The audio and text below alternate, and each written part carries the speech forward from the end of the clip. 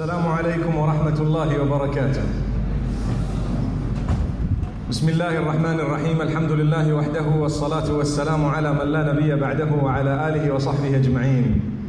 Indeed, I praise Allah subhanahu wa ta'ala. We ask Him to send blessings and salutations upon Muhammad sallallahu alayhi wa sallam, his entire household, all his companions. May Allah bless them all, and may He bless every one of you. And may He bless every one of humanity as well, and may He grant us all goodness and ease. My brothers and sisters, my children, sons and daughters, I'm very, very happy to be here this morning. You can see the broad smile from the time I walked in. It reminds me of my days at school.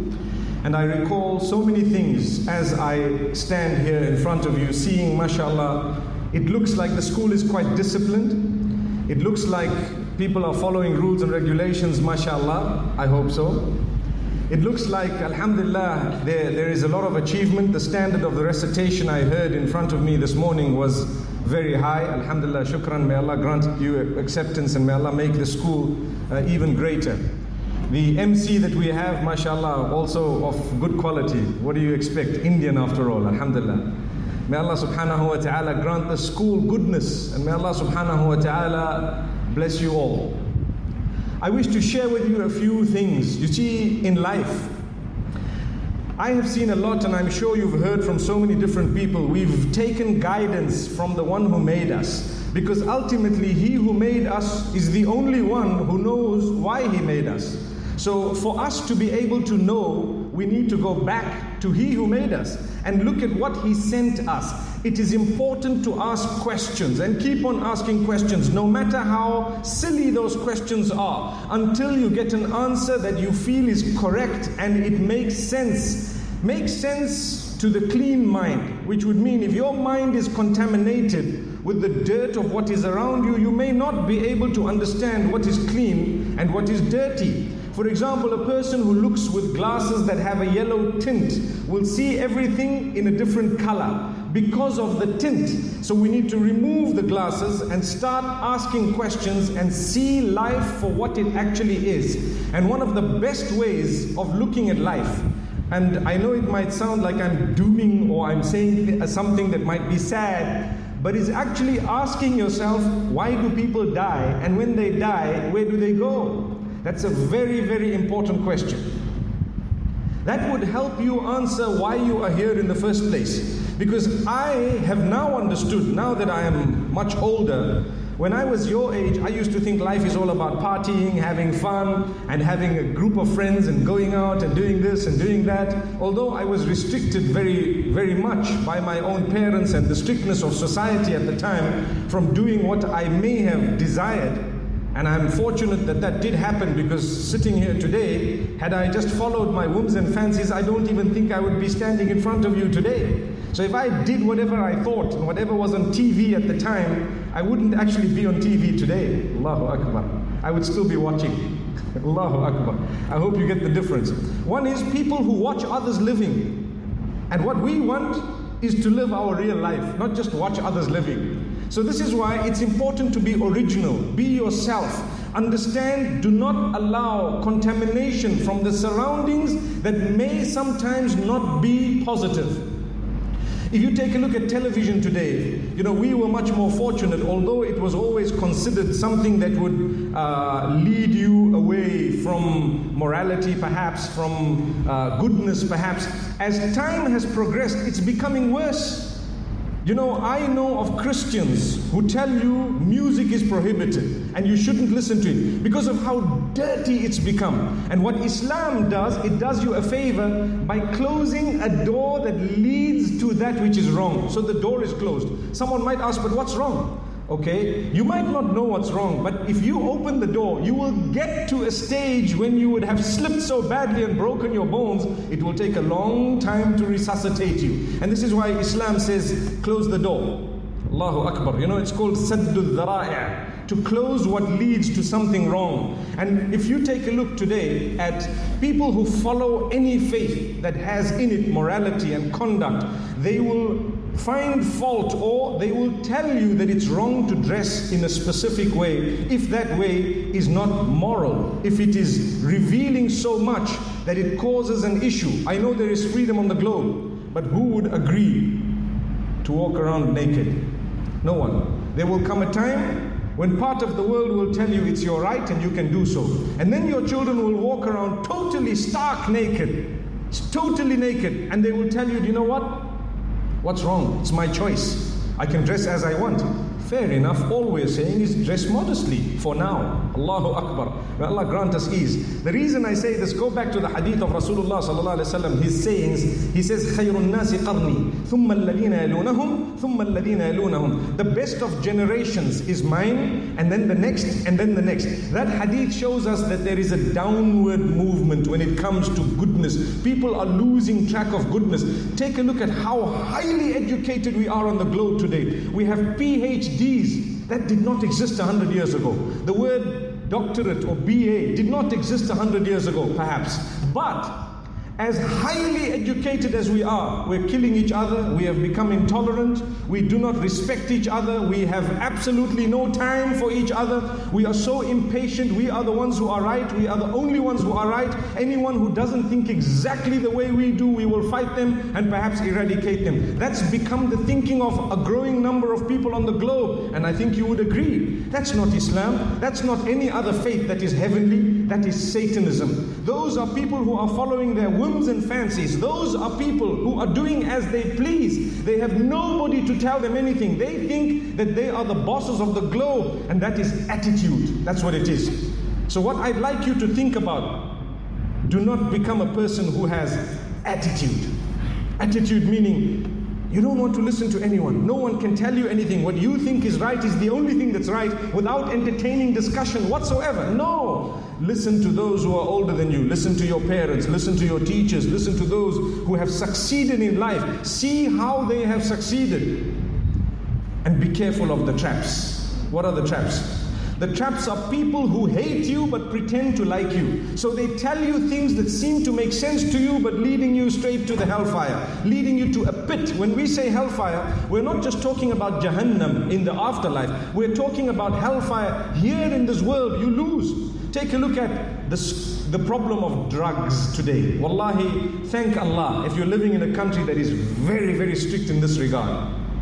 Because others are suffering, struggling. Believe me, it is difficult to send your child to a school because you don't know what their friends would do to them. And you know, the issue of peer pressure is so grand, it's so big, that sometimes a good child tends to fall to peer pressure and do something they know is wrong solely because they want to be seen to be cool, or they want to be seen to be accepted by others. And this is extremely dangerous. So be careful in this regard. Remember to be upright, to stand up for good morals, values, and don't let the downward trend and those who are trying to remove, morality and goodness, don't let that affect you. May Allah subhanahu wa ta'ala strengthen us.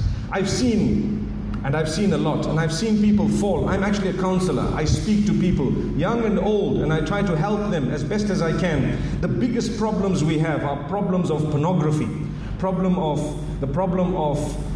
drugs, the problem of clubbing, this party mentality where young people are made to believe that life is all about enjoying the weekends and getting yourself into what would seem trouble being the cool thing. May Allah subhanahu wa ta'ala protect us. And when parents or teachers or people like myself happen to say things of this nature, everyone says, the guy's living in the 60s, man. He's living in the 60s. He doesn't know what's going on today. Technology. That technology can make you or break you. Remember this. We've always said this.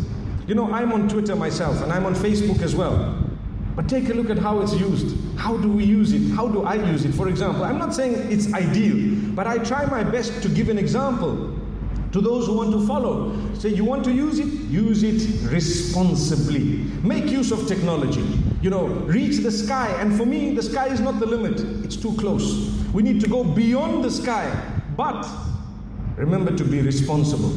And remember, it's only with dedication that you'll be able to achieve. Do not let distractions make you lose focus upon your goal or from your goal. May Allah subhanahu wa ta'ala strengthen us. You've got such a beautiful school. So beautiful, wallahi. And I'm just seeing all the faces here beaming, mashallah, just looking at me. Subhanallah, amazing. And I've got so much to say. But you know what? They say cough mixture cannot be drunk, the whole bottle. You've got to drink 5 mils at a time, 10 mils perhaps.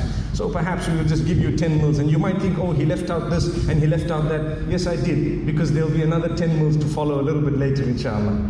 So my children, really, I'm so happy to be here. I want to encourage you to be upright.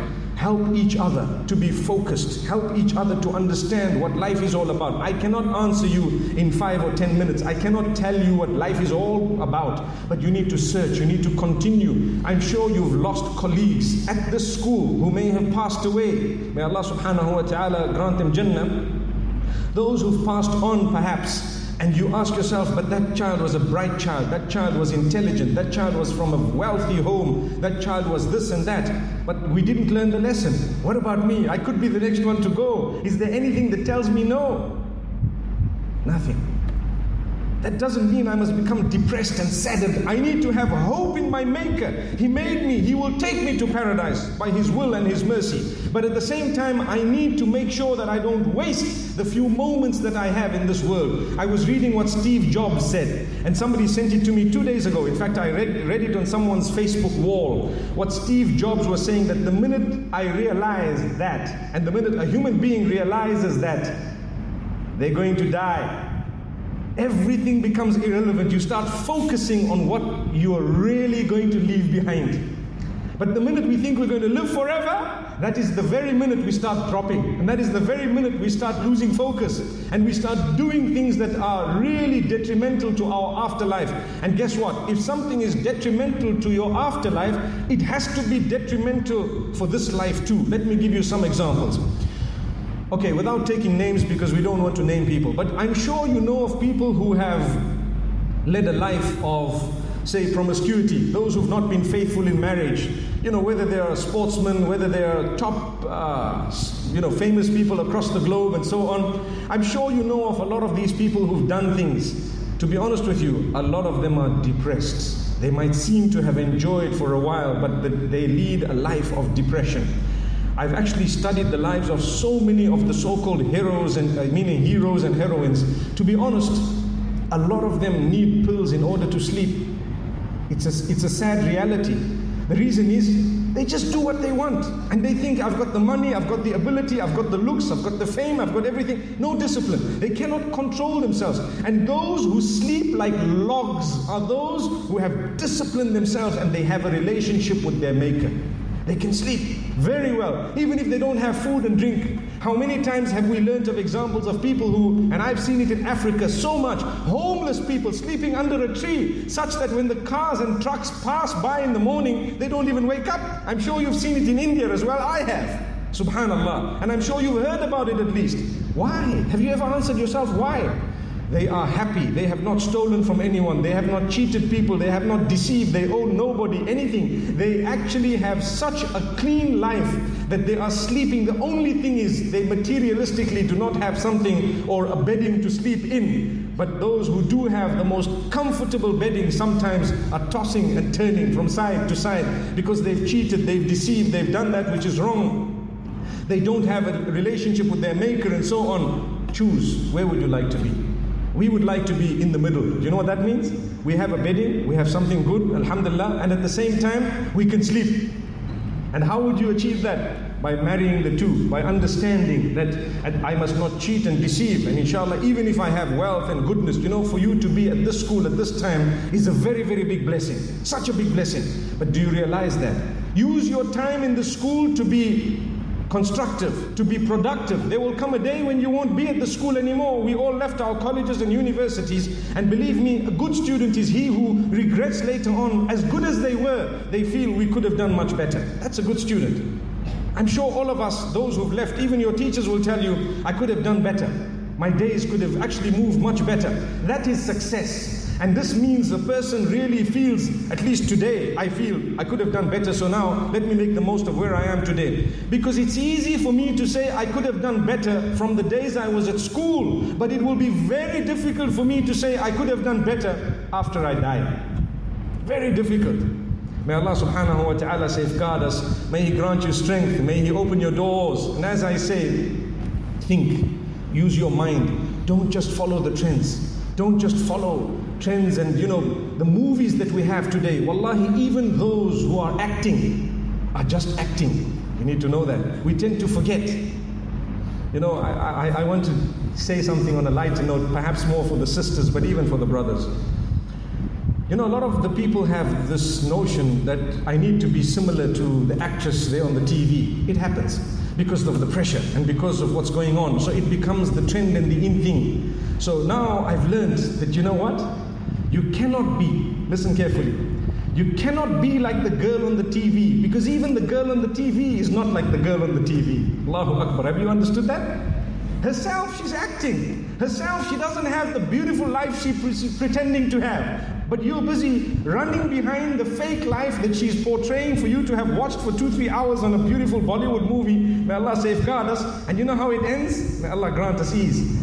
And that's not real life. That's just a movie. You don't need to let the movie dictate how you're going to lead your life. So everyone starts dressing in that way. Well, I tell you, the problems they face in real life are the same problems you would face, but do you know them? The answer is no. This is why we say use your mind. You know, when I had, and some of you might have heard if you're into a few of my lectures, we had a Civies Day. Do you know what's a Civies Day? A Civies Day is like a plain clothes day. In the US, they call it a Mufti Day. Do you know that? Where you wear your own clothes.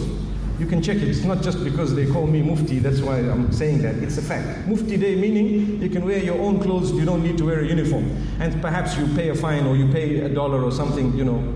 So when we had that at our school once, and I remember I used to go dressed like this, as you see me today, right? From a young age. And I went into this school, and this is a school, mashallah, top school in the country, and the teacher, the English teacher tells me, I can tell you something about yourself. And I said, what? She says, you don't have a TV at home. I said, yes, I don't. I said, but how do you know? She says, because you are the only one here who is original. Ouch. I didn't understand. Everyone else came dressed like this and like that, and I was just myself, and I came in my, you know, they call it a kandura in Dubai. I don't know, they call it a thawb or whatever, right? So, subhanallah, I looked at her. Now I understand what she's saying. It's true, you know. I didn't think twice, because myself and my friends and so on, we all dressed in a similar way. I mixed with those who thought like me, and I actually interacted with those who thought differently in order to learn and in order to understand what life is all about. But they were not my best of friends. I didn't really have to change my mind because I had a disciplined upbringing back at home. May Allah subhanahu wa ta'ala bless us. May Allah grant us ease. You've had 11 meals, I think, instead of 10 of the cough mixture. May Allah subhanahu wa ta'ala help me. I've got so much more to say, but I think time is not on our side. I've spoken for exactly 17 minutes and 54 seconds. So inshallah, I'll close up now. And I think the brothers had requested if we can have a Q&A. I wouldn't mind at all, inshallah. Bearing in mind your timing, I don't want to eat up the time that you need to go back to the classroom or to whatever activities you have been. But before I end, alhamdulillah, very nice to have been here. And I'm sure I may have interacted with some of you online or Facebook or Twitter or somewhere. And I requested you pray for me as well. I'm just a human being like you, trying to make a difference in my own life and the lives of others. Shukran. Wassalamu alaikum.